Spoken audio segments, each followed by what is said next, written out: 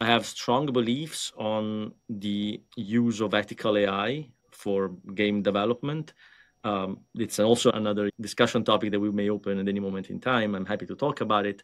But I think it's more how do we use this technology for helping ourselves as opposed to what this is going to do to the game development process more in general. Maybe to be a bit more concrete, I think, for instance, that the problem is not that we're gonna replace like artists in the game development process with AI. That's most likely not gonna happen just because people play games because of the art that is in there. It's one of the main reasons.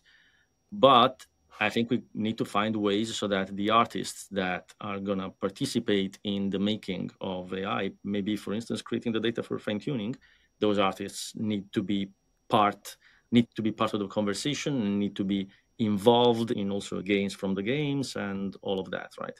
It's not about stealing their work, it's about empowering them. I'm going on a tangent here, I know, but yeah, sorry.